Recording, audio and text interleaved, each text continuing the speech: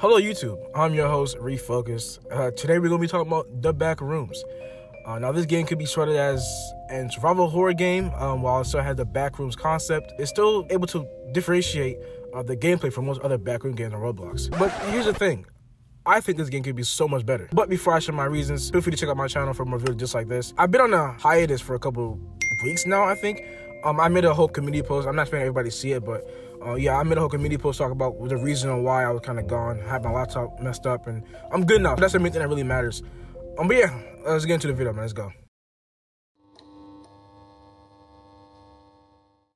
Now, our protagonist for this story, his name is Sullivan. A really unfamiliar dude, in my opinion. We're kind of in some sort of world that has an economy that just got us a sort of war that apparently never happened. And after this war, the president wanted to express his ego by building really tall buildings. Sullivan was called to head out to some sort of parking lot building to do some job. On the way there, you can hear a man named Lucas Gray is currently missing on the news. Moving forward, Sullivan entered this building, but many strange things happens. He gets lost almost instantly and realizes he's alone and starts running almost immediately. Suddenly he falls, and there was just darkness.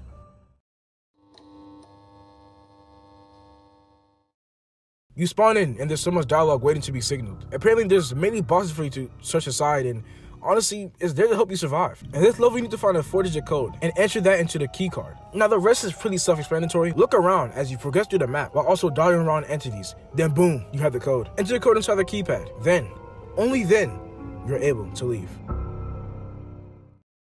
Now, this is a start to a well-made horror game. Am I right? Yeah, but things kind of downshift from this point on. And I don't mean that in a good way, bro. While I have some good things to say about the next level, there's still a lot of things we need to break down. Let's go.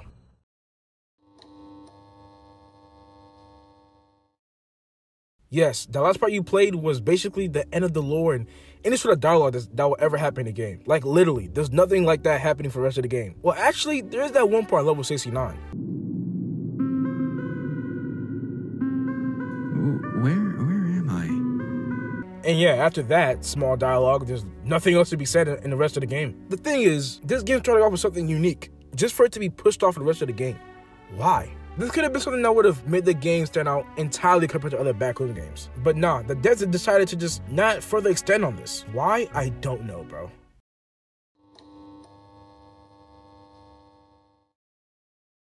Now, the term flushed can be easily described as flushing something down a toilet. Obviously, well, that's what I mean while talking about the horror in this game. Essentially speaking, these levels really have potential to be really scary. Sadly, though, that's not the case. Let's go through every level real quick. Level 1 could be, I guess, somewhat breathtaking in your first playthrough, but once you figure out your main goal, everything kind of goes smoothly. The dialogue that was previously played really sets a good imagination in your head on what to expect, but really overall, it's a solid level. Not too scary, not too bad. Horror scale for this level is like a solid 5.4 out of 10. Level 0 is where things kick it up a notch. The ambiance is quite terrifying, bro. The eerie sounds that entities constantly make, the constant sound of footsteps getting louder and louder. Also, the lights can suddenly turn off out of nowhere for a certain amount of time, and you're just sitting there dreading for the lights to be turned back on. This level does so many things right in terms of horror. So yeah, level 0 gets an easy 9 out of 10 in terms of horror. It's sad to say this, but this is probably the scariest level in the game. Let that sink in, bro. Level 2, man. Dang, it really sucks to realize how much potential this level has. I mean, the setting of the level is pretty much great. The fact that there's annoying rats that constantly try to come at you is what makes this level quite annoying.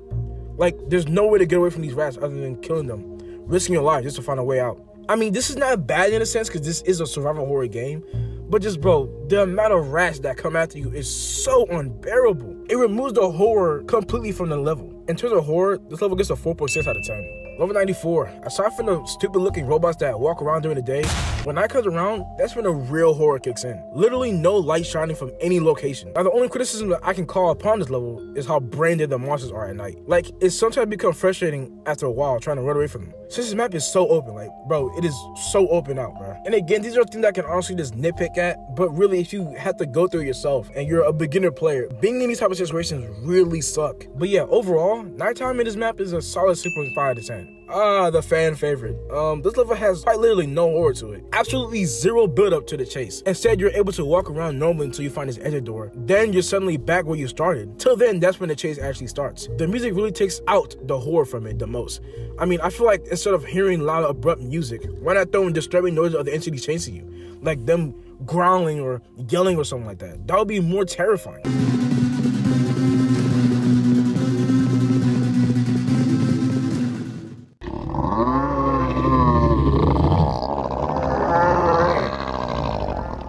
But yeah, of course, the devs can't do that. So yeah, this level gets like a 2 out of 10, bro. Level 790. This is a level that has no fucking horror to it. And trust me, it has the potential to. The weird looking snowman that moves around once you're not looking at them. If anything, bro, this is the most peaceful level if you remove the disturbing looking snowmans. One thing that I would personally add to this level is a nighttime feature to it. I feel like it would make the level 10 times more scarier if that was present. But nope, it's not. 3.4 out of 10. Ah, dang, man.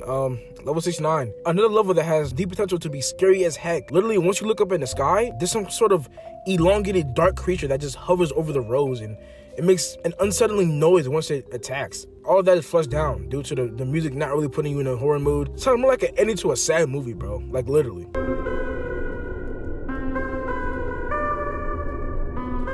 Also, the annoying red tall creatures that are damn near impossible to get away from, bro. They also make Call of Duty zombie sounds.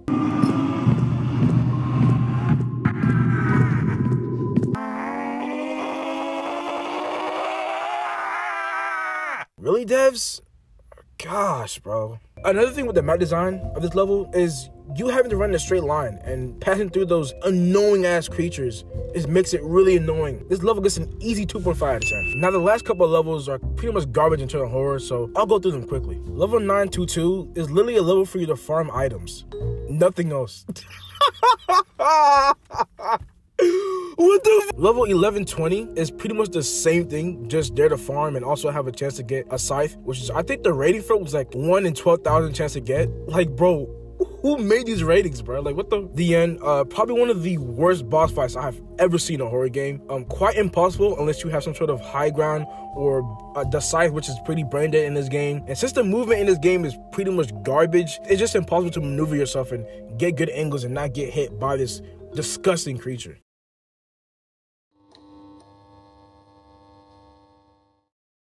Now, there could be a lot of things said about the gameplay, and honestly, I can go on for like multiple hours talking about this. But to keep things straightforward, the hunger bar is pretty annoying to deal with. Yes, food is pretty much regularly seen in every level, but it's just annoying to deal with entirely. It's not something I will remove, but it's alright for now, I guess. Your sanity is probably one of the worst things I see in the game. Probably one of the worst things to deal with as well. I get it if I can lose my sanity as I'm looking at creatures, fine. But to recover my sanity, they make you drink water. And that could cut off my legs, and like if I'm dreading from fear or I have some sort of sanity from that, I'm gonna drink water and I'll be fine apparently. And the stamina, oh god, don't get me started with the stamina, bro. Like the whole running mechanics or feature in this game is just unbearable. It's terrible. I can run up to like, let's say up to my stamina going halfway to the bar, right? And there'll still be an entity right behind me. Like, bro, that's not how you do movement in games, man. You don't make it impossible to run away from entities. It takes away the horror and the fun away from the game. Simple logic. Now, the entities and creatures in this game are quite annoying to get away from and quite annoying in general. Like sometimes they have this huge damage input and they can just knock you through literal bricks and walls. And sometimes I feel like their damage is close to Goku's, bro. It's just crazy. But my goodness, man, at least let us run away from them. Or at least hide. Like there's no hiding feature. You cannot hide in the back rooms. You literally can't, bro. You can't. The game passes, I don't know if you guys see the game passes for this game. It's honestly unbelievable. There's a game pass to start with a gun where you can literally craft guns easily in the game. There's a game pass for you to get more stamina. There's a game pass for you to get other things that you should be able to get within the game. You know what I'm saying? Like, why not have these features in the game? Why not have the ability for me to upgrade my stats within the game? It will make it way more better in a sense, because it's a survival horror game. You know what I'm saying? Like, I don't see the point of making that a game pass where you can implement that into your game and make it far more, I don't know, a game. Like, bro, the PvP. Oh my goodness. Either remove PvP or allow people to turn on and turn off PvP somewhere. Because my goodness, bro, it is not fun at all. Like, literally. Like, I get it. People want to be more energetic and want to PvP and fight everybody. But my goodness, is it toxic in the back rooms. Like, there will be times where I'll just die out of nowhere, get attacked from nowhere. And you know what their excuse is? Their excuse is because it's funny. It's the only thing that excites them in the game. Like, bro, how do you, what? I don't know, man, but I'm sorry. I'm not with it. If any dev watching this video, imagine this, right? You have a new player that's completely new to your game, and they come play your game. They come to the beginning, and they get immediately killed by a random for no reason. Is that fun? Is that really fun for the other player? The player who's getting killed over and over again? That's why I think this should be like a PvP on and off system. It'll make the game more like a game, in my opinion. The Backrooms VS Apeirophobia. I'm gonna make this really short and simple for you. Apeirophobia is the better game overall. Gameplay-wise, the horror aspect-wise. And the sad thing about this whole comparison is that people actually believe that the Backroom is better just because you're able to fight back against these entities, which is the most stupidest like rebuttal and argument I've ever seen, like gameplay wise. As you can see here in this community post, people actually vote the Backrooms over Apeirophobia. Now this could be because of the community that this YouTuber had around him. No offense to him at all, but what the hell? Like, what? Do you guys see what I'm saying at least? Like, Apeirophobia is objectively a better game. There's no strong magic behind it. You know what I'm saying? It's not complicated at all. Now, the real question is, does the Backrooms have potential to be better than Apeirophobia? I think so, 100%. In the beginning of this video, I said, I think the game could be so much better. It has that replayability to it that I don't think a lot of games have nowadays. And the reason why I kept playing the game. But then again, we won't know until time goes on. But yeah, man, I think that's gonna be it for this video. I really enjoyed making the script for this video. I really enjoyed the editing as well. Yeah, it's been really fun, man. If you enjoyed the video, or if you agree with my takes, or if you disagree, that's fine. Leave a like if you want to, and be focused. Out.